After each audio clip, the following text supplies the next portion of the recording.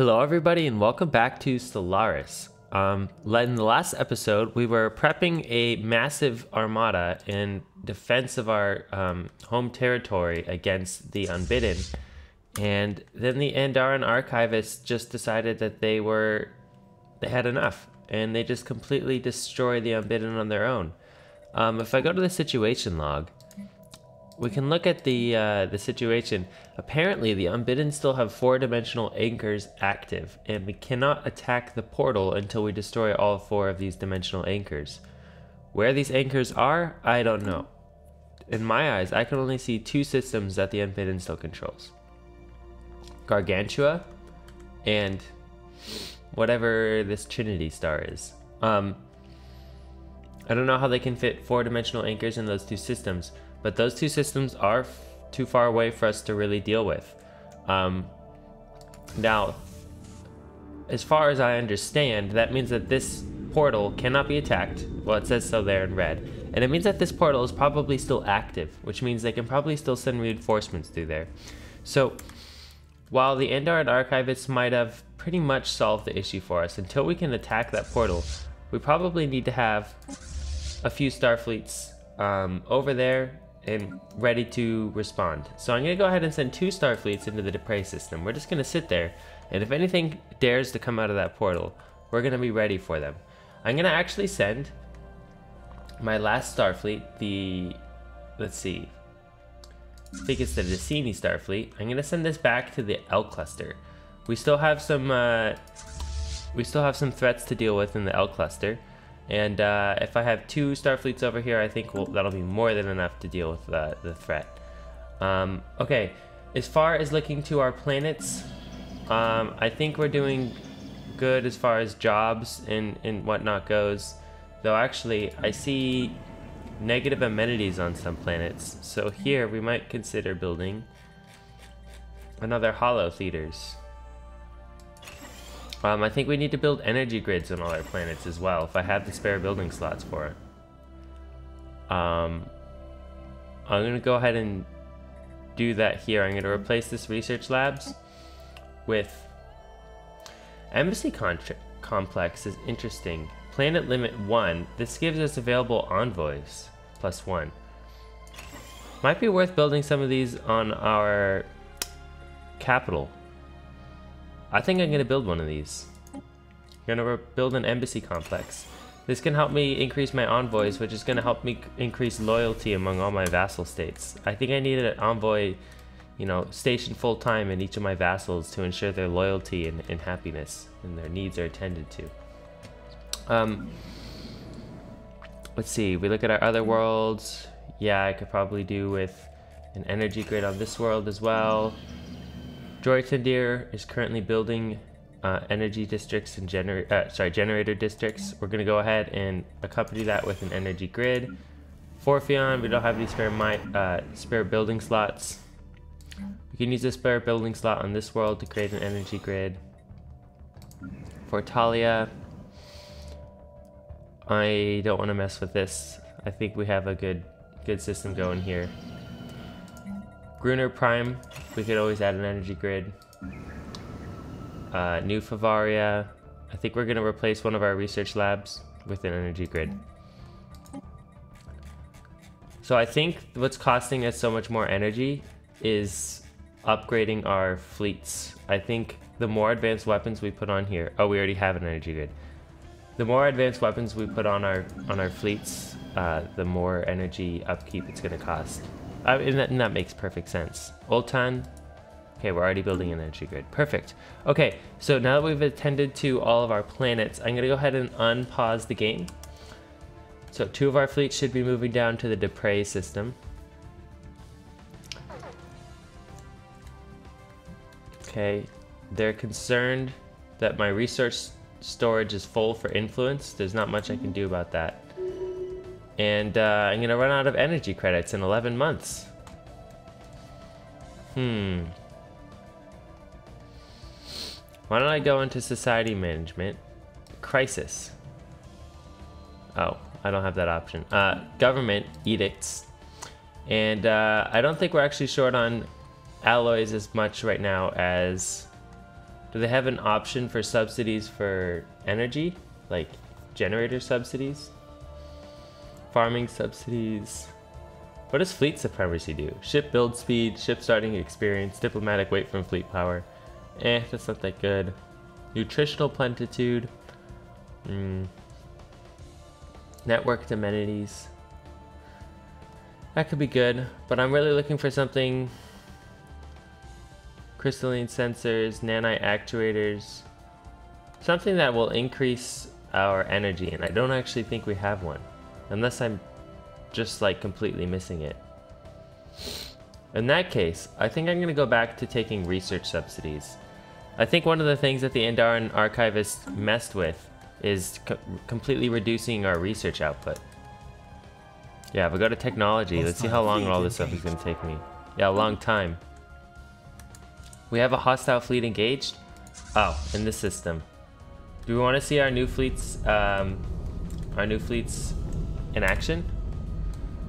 Alright, let's go ahead. Well, that took us no time at all. That wasn't actually very exciting to watch. Okay, we're just going to continue on our way down into the Dupre system, which... Can this portal be attacked? I think it can. They sent another 120,000 fleet through the portal, so hopefully we're going to be able to catch them in time. 120,000 is no laughing matter. Back in the L cluster, our fleets are doing fine actually. I wanted to see if there's any fleets that we can and should be upgrading. This one looks like a good candidate, so I'm going to go ahead and click the reinforced fleet here. Is it minor artifacts that we're running out of this time? No, it's alloys. Okay, seems like we're kind of riding a good balance between alloys and minor artifacts now then. I'd rather have alloys be the limiting factor. Okay, so we're going to go ahead and attack the 102,000 fleet. And we're going to actually observe some combat with the extra-dimensional invaders. And we're going to see how they fight. And if there's any more tailoring we can do to our fleets to make them better prepared. I think slowest is a little too slow.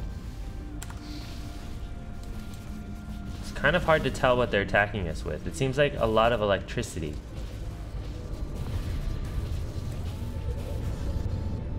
Okay, I'm not really gleaming much from this. I see a lot of like lightning bolts and I can't tell if those are ours or theirs. But it looks like this fleet combat is going to be a complete success for us. Shroudwalker Enclave destroyed. The destruction of the Shroudwalkers in the Hualinga system. The aggressors made short work of the campaign, reducing the Shroudwalkers' facilities to rubble. It is strange to think that these mystics could not foresee their own demise, or could this tragedy be a part of the same still grander design? Who can say? Without their services, the future remains shrouded. That is a shame, but it is what it is. Promising officer, Captain Vaki Bathan, commanding officer of the ISS Yamagro II, served with distinction during the recent engagement that took place in the Dupre system. Yeah, with that stunning success we just had, I'm not surprised he did. The Admiralty on Fevaria, recognizing these qualities of a promising flag officer, has decided to promote the captain to the rank of full commander. Alright, we have a new commander, and it looks like we're attacking the portal. Does the portal fight back?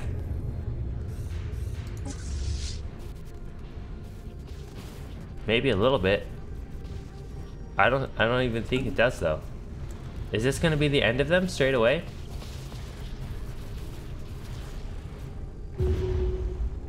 Dimensional portal destroyed. The dimensional portal on the Dupre system has been destroyed. This means that the extra-dimensional invaders can no longer receive reinforcements from their twisted realm. With the destruction of this portal, the end of the invasions is finally in sight. A profound sense of elation has settled over most of the galaxy. The Sandarin United Planet States has won much admiration. The Sandarin United Planet States has won much admiration. Excuse me? Since it was their ships that struck the final blow against the portal, the crews of those vessels will be celebrated as heroes for generations to come. Excuse me, they were in our armada. We led the attack. I cannot believe they're getting credit for it. But also, it was not really a big, impressive feat of valor or anything. It was actually kind of disappointing. I can't believe we spent the whole game getting ready for this, just to have that be the entire endgame crisis.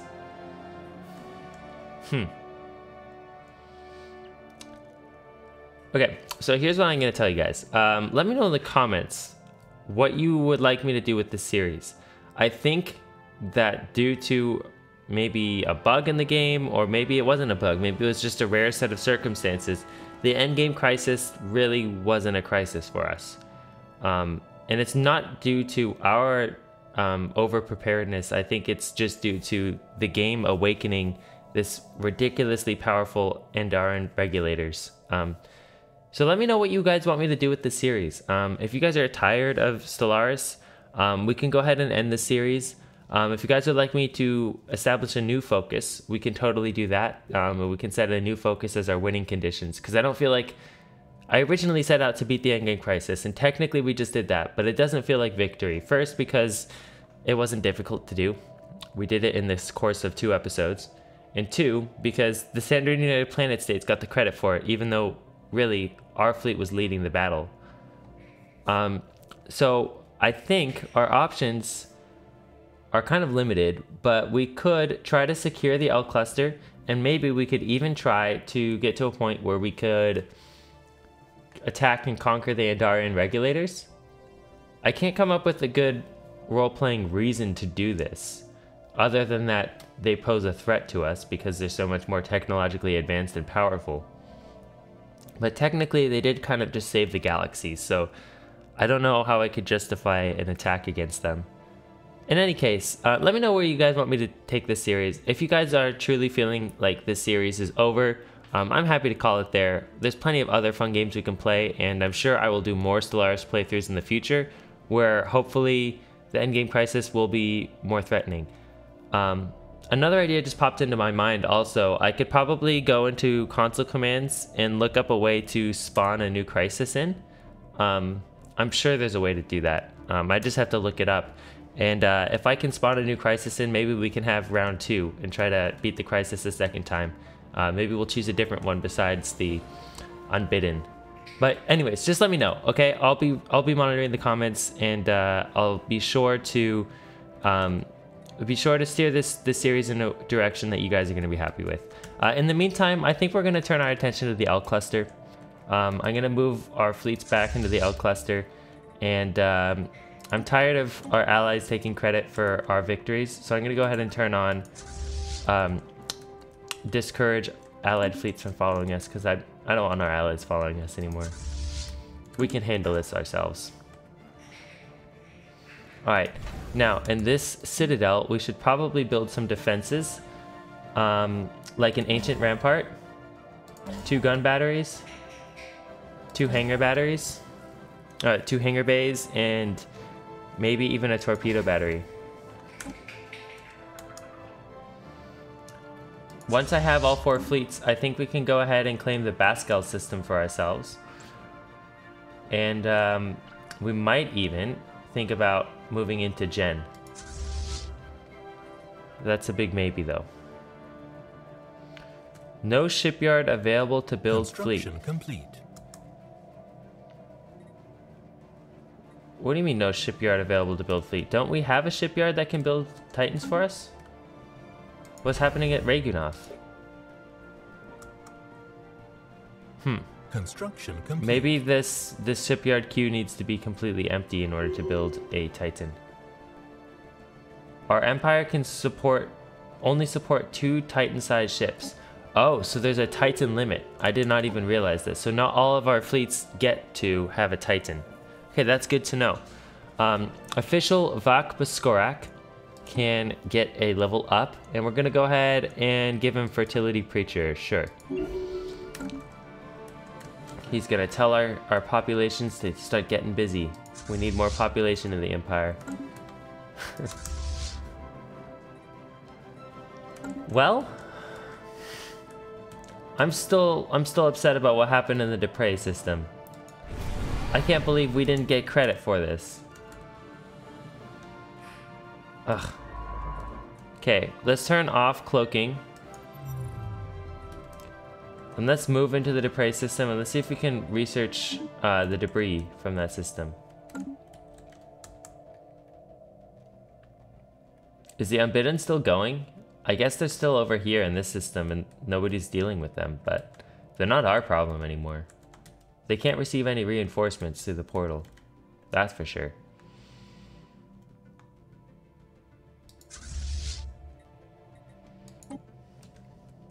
Alright. Well, why don't we go ahead and move our fleets into the Baskel system. See what damage we can wreak in this system. There should only be one hostile fleet here. I could probably turn off from slow. Hostile fleet engaged. Okay, they don't stand a chance.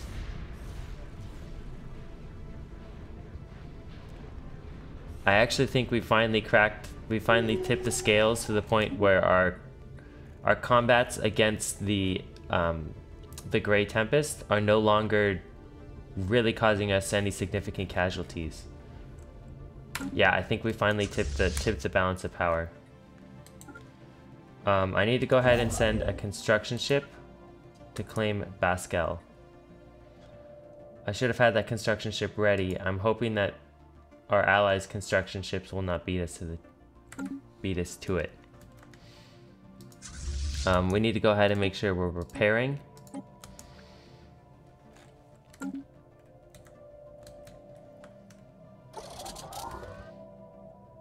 Alright.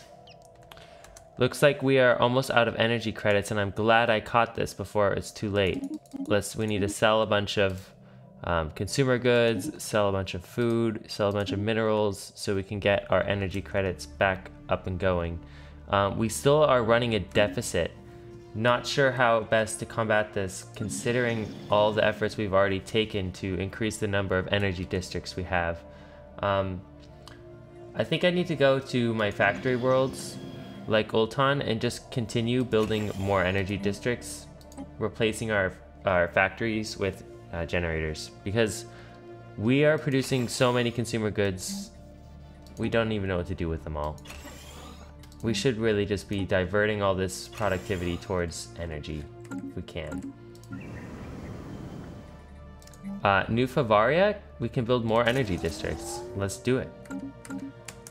More jobs, always. I like having my mineral income, so I'm not gonna reduce that.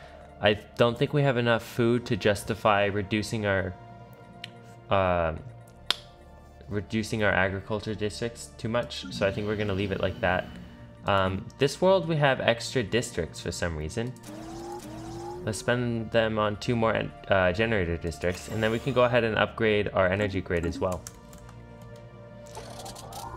I don't think we're going to be able to claim the Baskel system. Alien megastructure, the Bruven Hive have taken the challenge of building a science nexus. All right. Well, good for them. Can we build a megastructure? I can't remember. Did we actually research that yet? No, we're still in the process of researching mega engineering.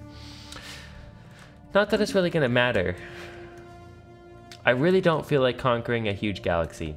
If the galaxy size was small, I would consider it like maybe an alternative version of like our end goal could just be conquering the galaxy, but I don't think that's in the cards for us with this size galaxy, and I don't think it's in feeling with the role play that we have going. We're a republic, and we started out pretty isolationist. And then we moved towards more selfish goals of kind of neutralizing our neighbors, which were threats and hated us. And we vassalized them and installed, friendly governments in those states. Okay, we didn't even get to claim this system. But the Fevarian Republic would definitely not go out and seek to conquer the entire galaxy. Spaceport under attack.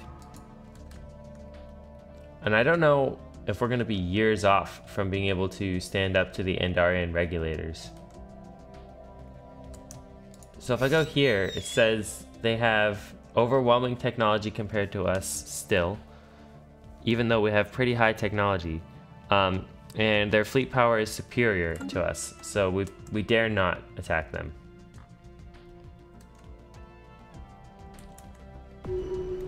Not today. Alright, we've defeated the debt collectors. Alright, we have all four Starfleets plus our extra cruisers.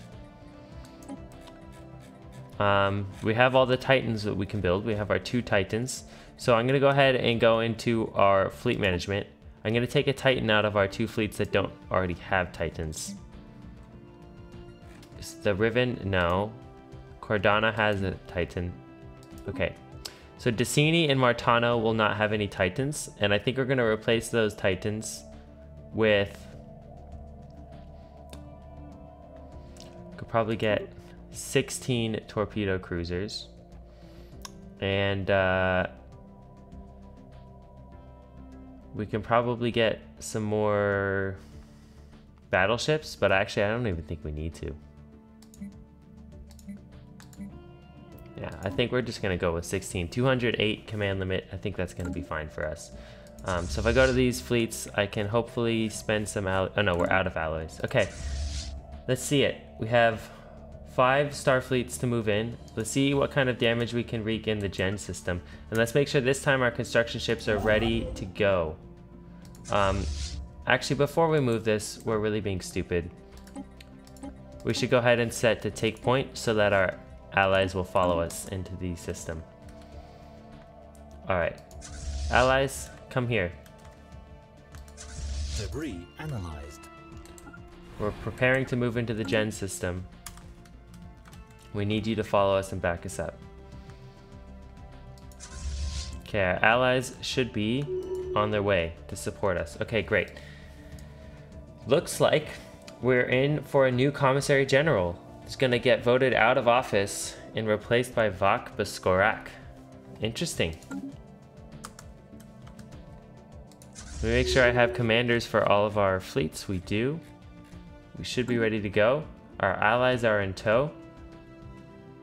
Their fleets are relatively small, but you know, we'll take what we can get. Analyzed. Debris analyzed. So let's see what this debris is actually doing for us. Extra dimensional weaponry, advanced real reactor boosters. Ooh, I wonder what extra dimensional weaponry it gets us access to. What technological secrets do the Unbidden have? Okay, we have a few Starfleets to follow us into the gen system. I think we're just gonna go for it. We're gonna bite the bullet and do it. We're gonna turn down to normal speed. We're gonna turn down to slow speed and watch this combat as it unfolds. Okay. We might not actually win this battle. We have to constantly monitor the situation. This might just completely destroy our fleets that we had spent so long to build up. But it seems like we're at least causing casualties, and I don't know if they can recover from these casualties. I think the fleets that are just stationed and parked in the solar system don't get replenished and repaired over time.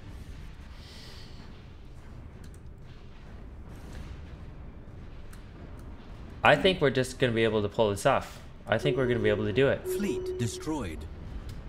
Which one of our fleets was destroyed? An entire fleet got destroyed? Oh my gosh, guys. This is going to be a high cost. But I think we're going to be able to do it.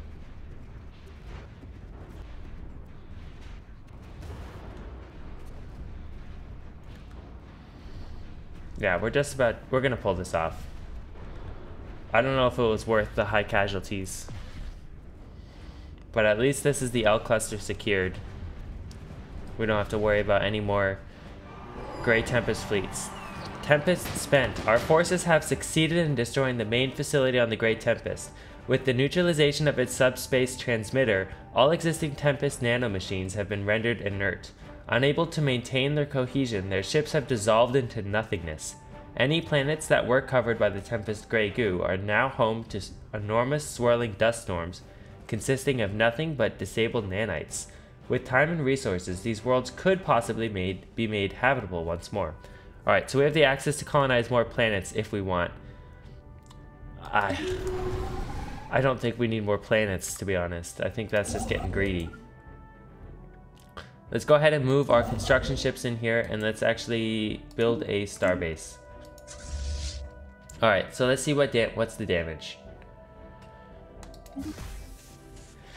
Okay. Did we lose any of our Titans? No. Okay, both of our Titans survived. We lost 7 battleships. We lost, let's see, 5, 13, 16 cruisers. That's a lot of cruisers to lose. That's going to be expensive. And a whole bunch of destroyers. And I think our all corvettes, our corvette fleet just got completely obliterated. That's fine. And there we go. L cluster is no more. There are supposedly nanite planets that can be terraformed. But we have not. We just avoided researching the terraforming technology in the first place, so they're still not accessible to us. That's fine. If I go into expansion planner, I'm just curious. How many of these nanite worlds do we have in our borders? 1, 2, 3, 4, 5, 6, 7, 8, 9, 10, 11, 12. We have 12 new potentially habitable worlds. It's just unnecessary. We don't need 12 more worlds. We really don't. Let's go ahead and send all of our fleets to repair.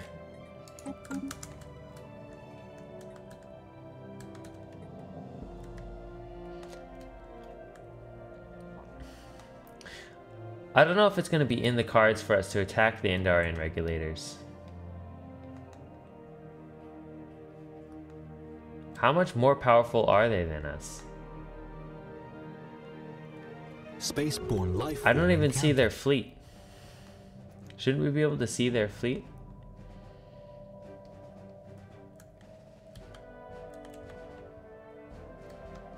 It's somewhere, and I definitely don't want to run into it.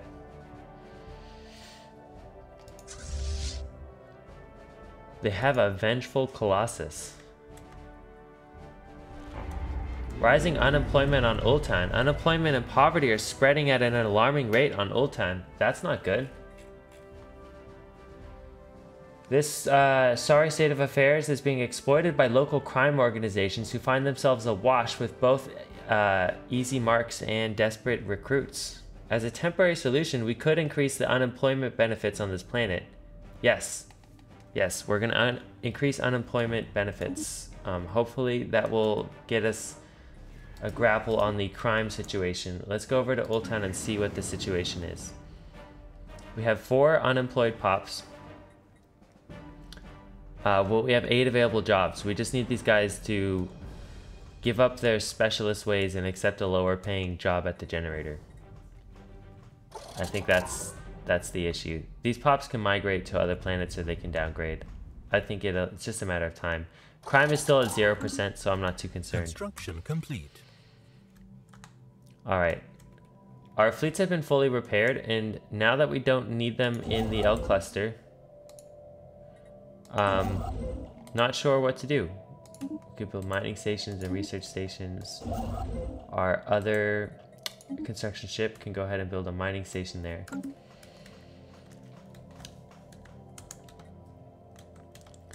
I think if we wanted to attack the Andarian regulators, that would extend the series probably about 5 to 10 episodes as we try to get technologically caught up to them. The Unbidden are back. Really? How did the Unbidden get back here? And can the Sandarin United Planet States just deal with this issue on their own?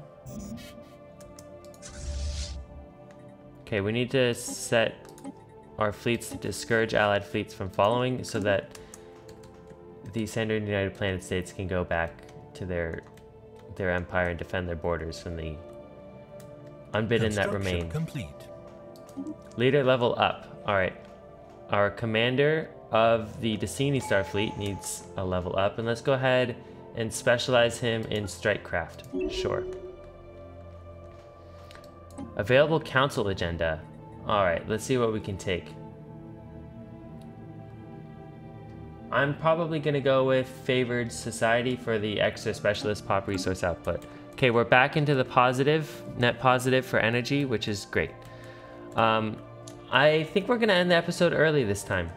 I want to wait for you guys to give me some direction of where to go next, so I will be sure to be checking the comments frequently over the coming week. And you guys just let me know what you want to see this series lead to. I'm kind of favoring the option, if it's possible, to see if I can spawn in another endgame crisis using the console commands. And if that's the case, if you guys agree with me that might be the best direction to take this series, let me know which crisis you would like me to spawn in. Which one do you think is going to be the most exciting for us to deal with? In any case, thank you guys so much for watching, and I'll see you next time.